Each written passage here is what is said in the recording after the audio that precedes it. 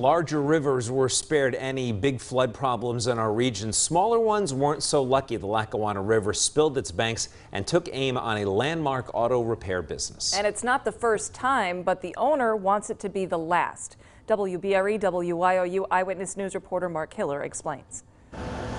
Flood cleanup has become a little too common at Schuback's Auto Parts. Shoveling, power washing, and whatever else it takes is needed to get this family business that dates back to the 1950s up and running. This is a workout. Like, I will be sore for days. My back will probably be killing me, but you know, you kind of work on adrenaline.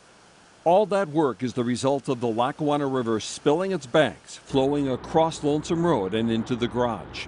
Eyewitness News was there Wednesday night when the road looked more like a lake than a way to and from several businesses, including Schuback's.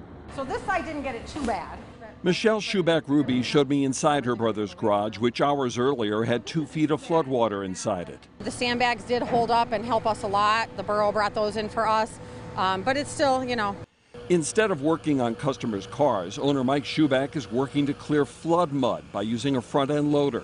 He estimates flooding has put the brakes on business nearly a dozen times through the years. We have a strong customer base in Old Forge and Taylor and Music and even outlining areas, and the livelihoods of the people that work for us. Meantime, workers had to shut down Lonesome Road between Main Street and Music and Bridge Street and Old Forge.